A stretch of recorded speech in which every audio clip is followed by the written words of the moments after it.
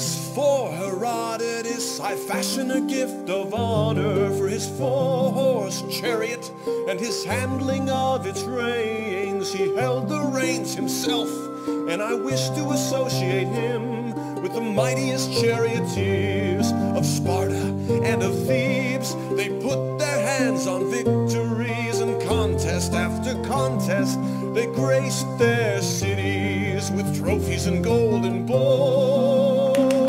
Pindar, go!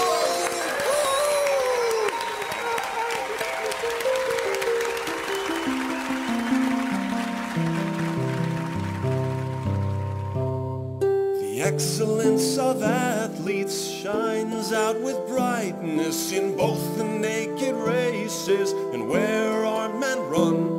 Their shields held high and clattering, and as they're throwing javelins they fling discuses of stone, using just their hands alone, and appear in glory beside the spring of Thebes.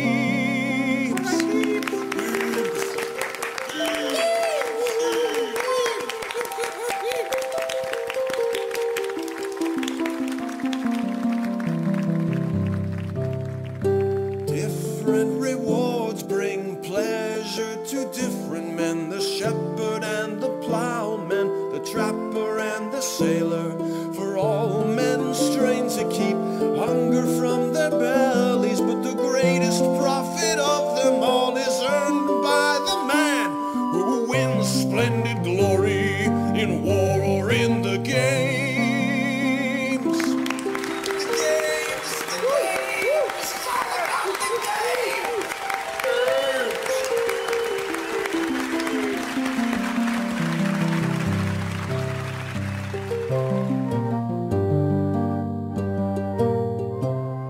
To give a full account of Herodotus' successes is precluded by the brief measure of this song. May Herodotus, lifted up on the muses' bright wings, always wreathe his hand with prized garlands, and from the lowest to the highest point in all of Greece, always bring great honor to our seven-gated thieves.